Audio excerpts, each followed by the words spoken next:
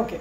So நாம இப்ப பார்க்க போறது என்ன அப்படினு சொன்னீங்கன்னா positive economics and normative economics இத பத்தின ஒரு how do you call இந்த டிஃபரன்ஸ் வந்து எல்லாருக்குமே ஒரு டவுட் இருக்கும் இல்லையா. So what is positive economics, what is normative economics அப்படிங்கிறது தான்.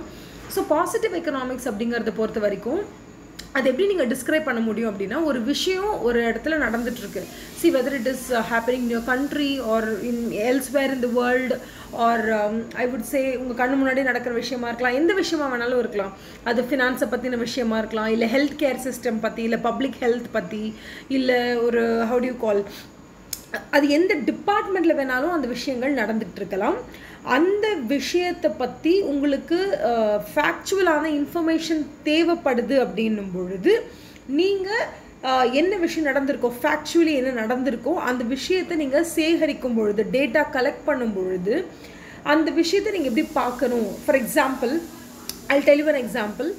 இந்தியாவில் வந்து சிகரெட் ஸ்மோக்கிங் அப்படின்றது இருக்கணுமா கூடாதா, that is whether smoking should be pant R not அப்படிங்கிற மாதிரி நம்ம வந்து டிஸ்கஸ் பண்ணுறது ரொம்ப சாதாரணம். பிகாஸ் நீங்கள் ஃபேமிலியில் அந்த டிஸ்கஷனை பார்த்துருக்கலாம், இல்லை ஒரு அப்பார்ட்மெண்ட்டோட அசோசியேஷன் டிஸ்கஷனில் நீங்கள் பார்த்துருக்கலாம்.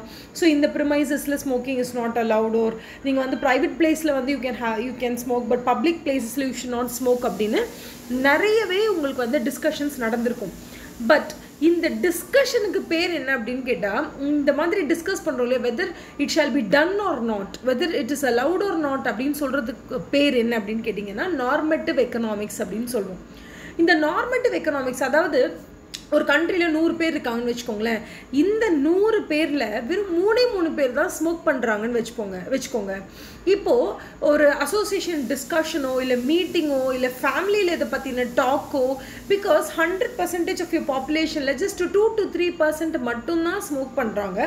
அதுவும் அவங்களாம் பெரிய அளவில் செயின் ஸ்மோக்கர்ஸ் எல்லாம் கிடையாது, ரொம்ப அக்கேஷ்னலாக இப்போயா தான் ஸ்மோக் பண்ணுறாங்க அப்படிங்கிறது உங்களுக்கு தெரிஞ்சதுன்னா ஸ்மோக்கிங் வேணுமா வேண்டாமா அப்படிங்கிற டிஸ்கஷனே உங்களுக்கு இருக்க போகிறது இல்லை. Because it is very simple. ஏன்னா when only 2% of the people are smoking, then why would you like to discuss about it, or நீ பேன் பண்ணுமா வேண்டாமா இது பற்றின டிஸ்கஷன் உங்களுக்கு தேவையே படாது இல்லையா.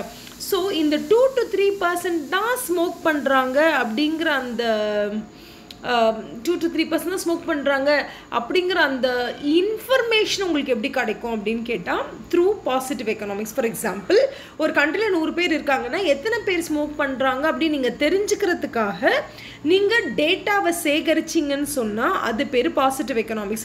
ஸோ நீங்கள் வந்து போகிறீங்க, எல்லாத்தையும் கேட்குறீங்க, நீங்கள் ஸ்மோக் பண்ணுவீங்களா மாட்டிங்களா, உங்களுக்கு ஸ்மோக்கிங் ஹேபிட் இருக்கா இல்லையா, இப்படி நீங்கள் விசாரிக்கும் பொழுது ஒருத்தர் எஸ்ன்னு சொல்லலாம், சில பேர் நோன்னு சொல்லலாம். எஸ்ன்னு சொல்கிறவங்க கிட்டலாம் போய் நீங்கள் அட்வைஸ் பண்ணக்கூடாது. பிகாஸ் நீங்கள் இந்த இடத்துல பாசிட்டிவ் எக்கனாமிக்ஸ் தான் பார்க்குறீங்க. பாசிட்டிவ் எக்கனாமிக்ஸ் அப்படிங்கிறத பொறுத்த வரைக்கும் உள்ளது உள்ளபடி நீங்கள் யார்கிட்டலாம் டேட்டா கலெக்ட் பண்ணுறீங்களோ அவங்க உங்களுக்கு என்ன இன்ஃபர்மேஷனை கொடுக்குறாங்களோ அந்த இன்ஃபர்மேஷனை நீங்கள் அப்படியே ரிசீவ் பண்ணி ரெக்கார்ட் பண்ண வேண்டியது மட்டும்தான் உங்கள் வேலையே தவிர வேறு எதையும் நீங்கள் செய்யக்கூடாது. அப்படி செஞ்சால் மட்டும்தான் 100ல் 3 பேர் தான் ஸ்மோக் பண்ணுறாங்கங்கிற இன்ஃபர்மேஷன் உங்களுக்கு தெரிய வரும். புரியுதா? இப்போ ஒன்ஸ் 3% தான் அப்படின்னா டிஸ்கஷனே தேவையில்லை. ஸ்மோக் பண்ணணுமா வேண்டாமா, பேன் பண்ணுமா வேண்டாமா, public place, private place, it's not all in it. Because just 3% of your population is involved in this kind of a habit. But இந்த பாசிட்டிவ் எக்கனாமிக்ஸ் நம்ம சொல்லக்கூடிய டேட்டா கலெக்ஷனுக்கு நம்ம போகும் பொழுது நம்ம எல்லாருக்கிட்டையும் போய் டேட்டா கலெக்ட் பண்ணுறோம். Like whether you smoke R not, இல்லை உங்களுக்கு அந்த ஸ்மோக்கிங் ஹேபிட் இருக்கா இல்லையான்னு கேட்கும்போது கிட்டத்தட்ட 45லேருந்து 60% மக்கள் நான் ஸ்மோக் பண்ணுறேன் அப்படின்னு சொல்லிட்டாங்கன்னா then you must be very cautious, then discussions has to be held. இதெல்லாமே வந்து நம்ம டிஸ்கஷன் கண்டக்ட் பண்ணணும், ரொம்ப டீட்டெயில்டான எலாபரேஷன் வேணும், இதெல்லாம் வேணும்.